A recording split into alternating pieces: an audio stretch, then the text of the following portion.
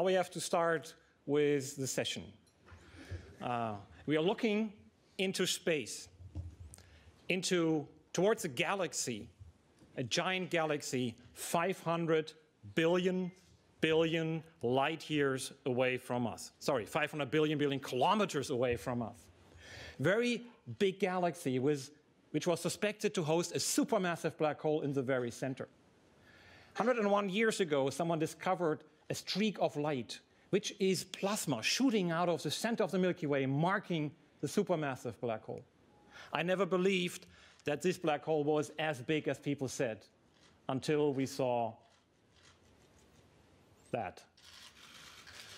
This is the nucleus of the galaxy M87, and this is the first ever image of a black hole.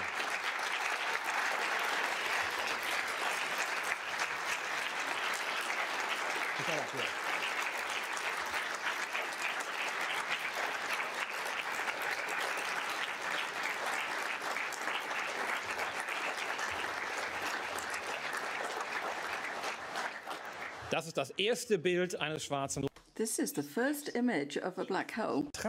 C'est la première image d'un trou noir. What you are seeing here is the result of many people working together.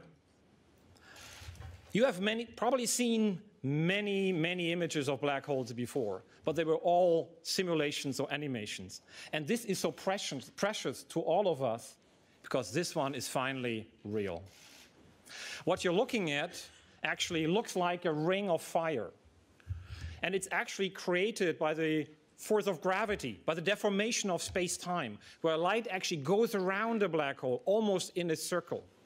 And that creates that circle that we see here.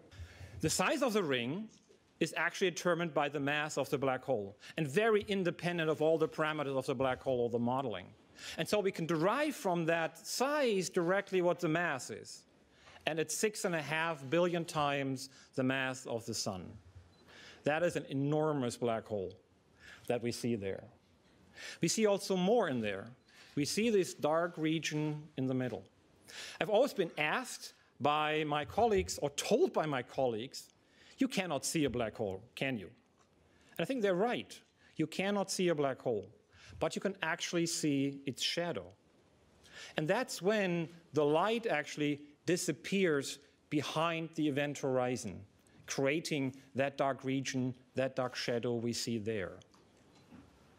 And this is amazing if you think about it, where if you know the story behind that image, we're looking at a region that we've never looked at before, a region we cannot really imagine being there. It feels like really looking at the gates of hell, at the end of space and time.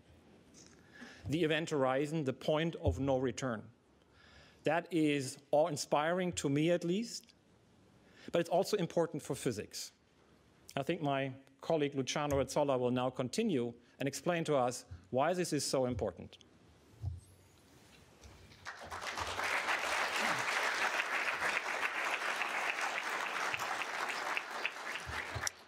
Questa è la prima immagine di un buco nero. So, black holes are part of our daily knowledge. In fact, even a child knows what a black hole is. And the best definition I've received actually comes from a child who simply said, well, it's just a hole you cannot fill. So they're very simple, but they're actually extremely problematic in physics, and because of the properties they have. The first property is that at their center, in a single point, we think the laws of physics break down. We call this point a singularity. Another property is that this singularity is covered by a surface, a mathematical surface, which is called the event horizon. Gravity is so strong on this surface that nothing, not even light, can leave it.